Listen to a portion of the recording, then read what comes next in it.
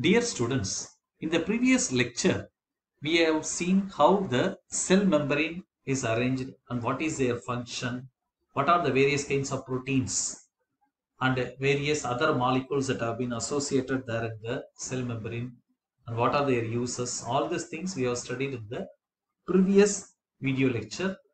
In this lecture, we will look at the various models that have been suggested so far about the functioning of the membrane.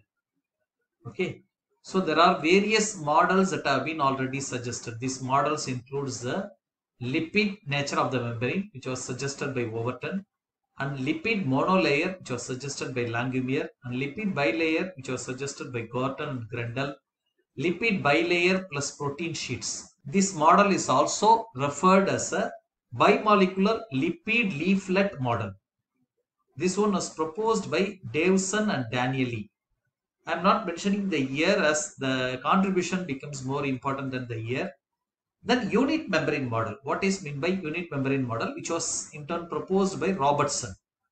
Then the fluid mosaic model, which was an important model, which was proposed by Singer and Nicholson.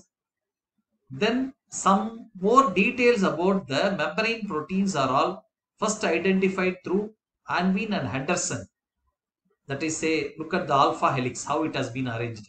This one was first identified by Unwin as well as Henderson. Then the last model, or currently what is the model in which the membrane is functioning, is referred to lipid raft model. We will see the explanation for each model now separately. So first one is the Overton and Langmuir model. So the Overton and Langmuir, when they are working on the cells of plant root hairs, they observe that lipid soluble substances penetrate readily into the cell, whereas water soluble substances do not. So that is the one, it has been shown here in this image.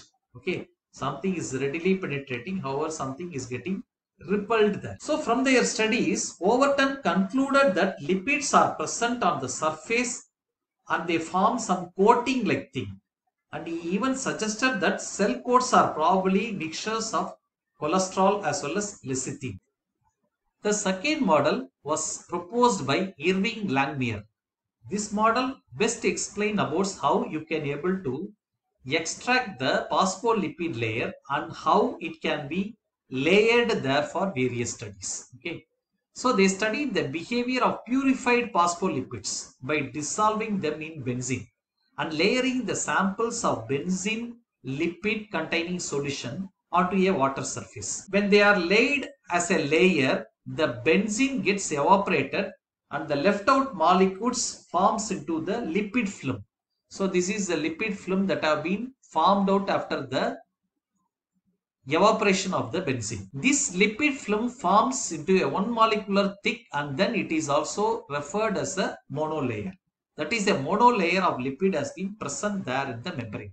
Because phospholipids are amphipathic molecules, Langmuir reasoned that phospholipids orient themselves on water in such way that their hydrophilic head face have been present there associated with water and their hydrophobic tails will be commonly protruding away from the water.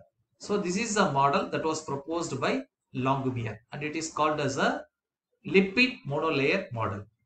The next model was proposed by Gorton and Grendel, which says that the cell membrane is made up of a lipid bilayer. You can able to see two layers there. This is one layer and this one is another layer. So a lipid bilayer presence was first proposed there with the help of the Gorton and Grendel model. So what this model explains? Gorton and Grendel extracted the lipids from the erythrocyte cells. These erythrocytes are red blood corpuscle cells from which they have extracted the lipids and they have used the Langmuir's technique. What is Langmuir technique? Extracting the lipids and then dissolving it into benzene and layering there on the water. So that is a simple method of Langmuir by which he has calculated how much of space has been occupied there by the lipids. So by using the Langmuir's method, Gorton and Grendel have spreaded the lipids as a monolayer on a water surface. But to their surprise, they found that the area of the lipid biofilm on the water was about twice the estimated total surface area of the erythrocytes. So therefore, they have simply concluded that erythrocyte plasma membrane may not be having a single monolayer, but they are made up of two different layers or two monolayer that have been present together there. Further, Gorter and Grendel reasoned that thermodynamically non-polar hydrocarbon chains of each layer may be facing inward, whereas the polar hydrophilic groups of each layer will be facing outward. And this is one of the important model that have explained the functioning of the membrane at a molecular level. Next model that explained about the functioning of the membrane is proposed by Davison and Danieli. This is an image showing the Davison and Danieli model. It is called as a lipid bilayer plus protein sheets containing model. So this is a model which explained presence of protein there in the lipid bilayer. This model is also called by another name called as a bimolecular lipid leaflet model. Other name for this model is protein lipid protein model or protein lipid protein sandwich model. Now we will look at into the other points related to that model. This model was proposed by Davison and Danieli in the year 1935, in which they said that biological membrane consists of lipid bilayer that are in turn coated with protein on both the sides. That is the reason it is referred as a protein lipid protein sandwich model. So as per this model, hydrophilic proteins may be penetrated there into the membrane that forms a polar pores. These proteins could allow water soluble substances to cross the cell membrane. The lipid interior accounted for the hydrophobic properties of the membrane. I mean, the presence of the protein components were best explained the hydrophilic properties of the membrane. The important significance of this model is it is the one which recognizes the importance of the proteins present there in the membrane compared to that of all the previous models. However, this model has not gained much importance due to the reason that Davison and Danieli assumed the membrane as a more stable structure, and they said that it's only having a very little variability and functional specificity. So these are the things which are not better explained in this model. That is the reason for going into the next model. The next model was proposed by Robertson, and this model is called as a unit membrane model. So this unit membrane model is again one of an important model there in the functioning of cell membrane. Presence of plasma membrane was first denoted there in each and every cell. Universally it's common. The next point, they have observed that most of the subcellular organelles, what are the subcellular organelles? Here it refers to mitochondria, endoplasmic reticulum, ribosome, Golgi body. These are all subcellular organelles. They are all bounded by a similar kind of membrane. That is, the cell membrane as well as the organelle membrane both belongs to same group of membrane. So in order to confirm this thing, he has performed a osmium tetroxide based staining of the cell, and they were examined under a high magnification. This magnification has shown clearly the railroad track-like appearance. It refers to two dark lines that are separated by a lightly stained central zone with an overall thickness of about 6 to 8 nanometer. This pattern is seen there in the plasma membrane of two adjacent cells that are separated from each other by intracellular space. So you can able to see here in this image the rail track like appearance of the membrane. This is one cell and this is the other cell. In the middle you can able to see the intercellular space. The one membrane itself is showing as a two small lines with a whitish center, which in turn refers to those two darkly stained regions there in one cell refers to head portion of the lipid bilayer, whereas the whitish thing refers there to the tail portion there of a lipid bilayer. Thus, Robertson claimed that the lightly stained space that is between the two dark lines of the trilaminar pattern are referred to the hydrophobic regions of the lipid molecule, which do not commonly get readily stained. However, the hydrophilic head regions are stained darker than. This model is also called as a trilaminar model due to the trilaminar appearance of the membrane when they are stained there by using the osmium tetroxide. Robertson suggested that all cellular membranes commonly share the feature. That is the first point. Second one, it includes actually the cell organelles also. They also share the same kind of membrane. These are the points that made to say that this model is a unit membrane model. This unit membrane model interpretation has provided a strong support or backup for the Davison and Danieli view that a membrane consists of lipid bilayer that are in turn coated in both the sides with a thin sheet of protein. The next model that explains the functioning of the membrane is the fluid mosaic model. Okay, fluid mosaic model. It was proposed by Singer and Nicholson. As per the fluid mosaic model, the proteins are referred as an iceberg that are in turn floating on a sea of lipids. This model was proposed by Jonathan Singer as well as Garth Nicholson. There are two important key features have been associated there with the functioning of this model. It says that membranes serve as a mosaic of proteins that were in turn embedded or attached to a fluid lipid bilayer.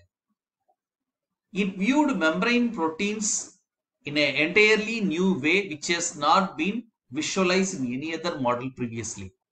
It has not viewed proteins as a thin sheets, however as a discrete globular proteins or entities that have been present within the lipid bilayer.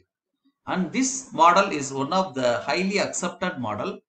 Details about this model has been provided in the earlier videos itself. So kindly refer the earlier videos to find out the salient features or points related to the fluid mosaic model.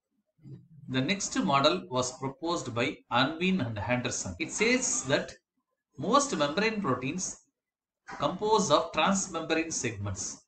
So this is the model that was proposed by Unwin and Henderson. Say, just look at this model. That is membranes protein structure related model. How the proteins have been arranged there in the membrane has been clearly explained in this model. We now look at into the details of the model. This model explains that there will be a lot of transmembrane segments that anchor the protein to the membrane and hold it into a proper alignment within the lipid bilayer. If you look at this diagram, you can able to understand the transmembrane segments that could be present there in the membrane. So this is a lipid bilayer. In the lipid bilayer, you can able to see the transmembrane segments that have been present there. These transmembrane segments are commonly made up of about 20 to 30 amino acids that are represented here as a simple circles. These transmembrane segments anchor the protein. So they will be anchoring just the proteins there in the membrane. For this, they have used a protein called bacteriorhodopsin, which is a plasma membrane protein that have been present there commonly in the archaea of the genus Halobacterium, where its presence allows it to obtain energy directly from the sunlight. That is, sunlight based energy production is mediated through bacteriorhodopsin pigment. They have taken this bacteriorhodopsin pigment protein and they have analyzed in the electron microscopy to determine the three-dimensional structure of the bacteriorhodopsin and to reveal how this protein has been oriented there in the membrane. What the finding is, bacteriorhodopsin consists of a single peptide chain that has been folded back and forth across the lipid layer a total of 7 times. This can be best visualized when you look at this into this particular diagram. So you can able to see the single peptide chain that have been folded across to produce a 7 chains. 1, 2, 3, 4, 5, 6, 7. Each of the 7 transmembrane segments of the protein is closely packed as an alpha helix. That is a kind of a configuration of the protein, which is in turn composed mainly of a hydrophobic amino acid. And the successive transmembrane segments are linked to each other by a short loops of hydrophilic amino acids that extend into or protrude from the polar surface of the membrane. In this diagram, if you look at it to the center, these are all hydrophobic amino acids that have been present there in the alpha helix configuration. However, whatever that have been protruding out are made up of a hydrophilic amino acids. So this is the way in which the transmembrane helices have been present there in the bacteriorhodopsin. The next and the final model that explains about the functioning of the cell membrane was a lipid raft model. This lipid raft model is a recent model that explains about how the membrane is functioning there in the living organism. This lipid raft model started developing in the year 1970s. This model got a final shape there by the findings of Simmons and Van Meer in the year 1988. This can be defined as a small, that is 10 to 200 nanometer, heterogeneous, highly dynamic sterol and sphingolipid enriched domains that have been serving as a compartmentalized cellular processes locations. Usually, they are involved in the assembly of signaling molecule, influencing membrane fluidity and membrane trafficking, and in the regulation of neurotransmission. The lipid raft have been implicated to several diverse processes such as signal transduction, endocytosis, and cholesterol traffic. So this is the way in which the lipid raft will be moving there on the cell membrane. You can able to see the violet color lipid raft that is carrying various molecules there, cholesterol molecule or even the sphingolipids. They are all carried there by the lipid raft. This violet color moving structures are referred as a lipid raft, and this is a very recently accepted model about the functioning of the cell membrane.